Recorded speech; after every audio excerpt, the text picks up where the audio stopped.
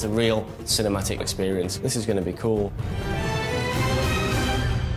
The story for Bloodstone is actually written by a veteran Bond writer. He's come up with this great story. It doesn't pick up on where the movies last ended. It takes the James Bond that Daniel Craig has created and puts him into a new adventure. Bond finds out a biomed researcher in London has been kidnapped, and this sets Bond into a mission that takes him all over Europe and all over Asia, and he never quite seems to know who is the villain and where is this taking me. It has twists, it has turns, it has really interesting characters, and more story elements keep on unfolding. There's more to them than you originally thought. You can shoot people, you can get into cover, you can drive vehicles, you can do hand-to-hand combat.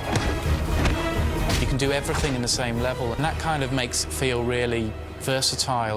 Bond's greatest weapon is his mind, so it's not just about shooting people, but thinking about what you're doing in the environment. You have to plan how you're going to infiltrate each place. You have to think about whether you use stealth or whether you go in all guns blazing. Multiplayer is a huge thing for us in this James Bond game. We play it in like an objective-based game, so it's actually like a mini standalone story. It's a team-based game, so it's really about cooperation between your teammates.